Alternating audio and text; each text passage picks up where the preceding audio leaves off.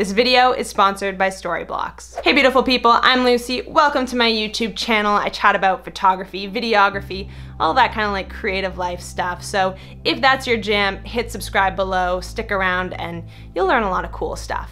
Today I'm talking about how to really make your photos stand out by adding video to them. So I guess technically this is just about how to make videos, but these are more like photographic videos. Some people call them cinemagraphs, some people call them moving photos, and there's two dominant ways that people usually teach how to do this. One way is to, take a video, then make it into a still and keep part of it rolling. The second way is to use apps and stuff to like artificially animate parts of your photos to give the illusion it's moving. I'm not talking about either of those ways. I have a third way that I really like, and that is to overlay video onto your photos. Why I like this method? It's super easy. You can do it in 5 minutes. You can decide after the fact that you want to make a cinemagraph. I think a lot of the time you kind of see them and you're like, I should have done this or that. But this way you can actually decide in post. You could see a cool photo you took and be like, video would work really well here, and you can still go ahead and make it. And then the third reason is that you can take a lot of creative liberties because you can use video clips not at all from the scene, so you could do some really cool stuff with it.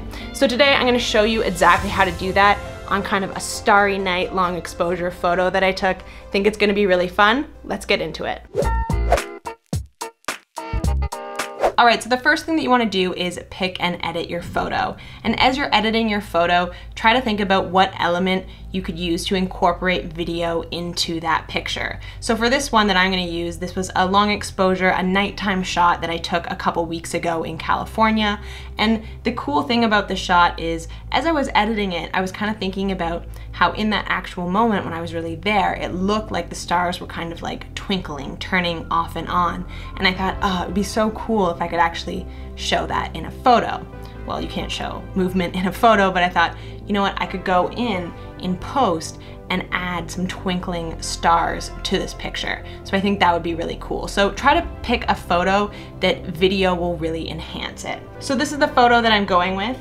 This is the edited version. This is before any edits, just raw.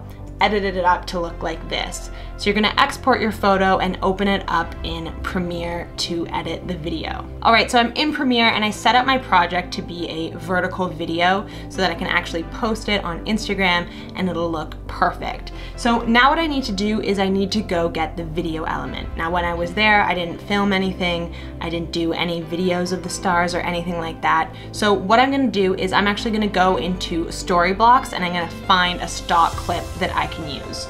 So just go ahead and bring up Storyblocks.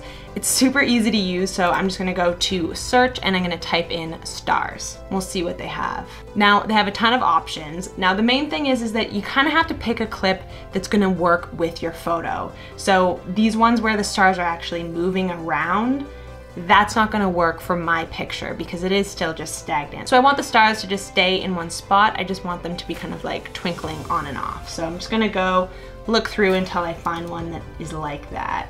The other thing is that you kind of want the background for this to be very basic because we're gonna kind of screen out the background and lay it onto your photo.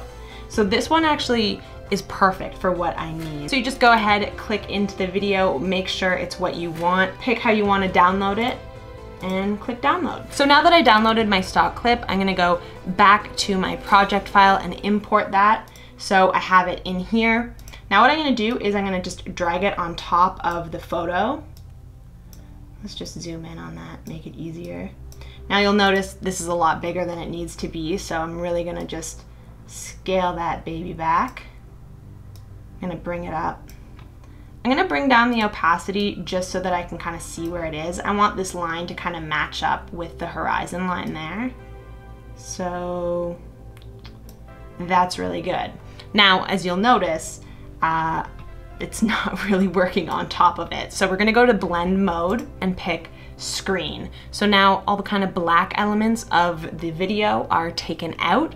but we still have it going over top of elements that it shouldn't. So the mountain, the trees, we need to mask out that element so that the stars are only on the sky. So to do that, it's actually really, really easy. We're just gonna go and click this little tool here, the free draw, and we're gonna just literally draw a mask around our little area there. You're probably gonna wanna zoom in to do this because it is a little bit tedious, especially if you wanna do a good job.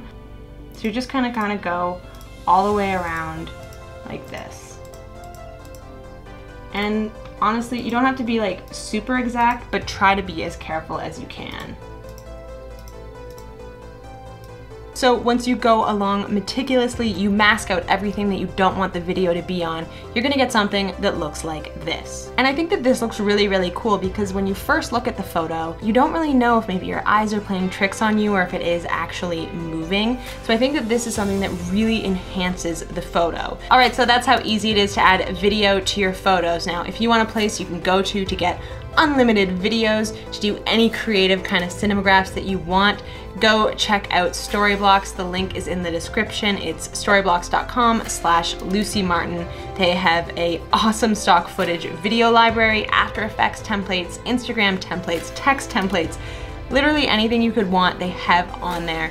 And for me, it just really helps me be creative and spontaneous and just have fun making photos and videos. So definitely check them out. Also, if you guys make a cool cinemagraph using this technique this week, let me know on Instagram. I'm gonna have this one posted on there if you wanna see it right now. It's at @TheLucyMartin, and I'll see you guys next week. Peace out.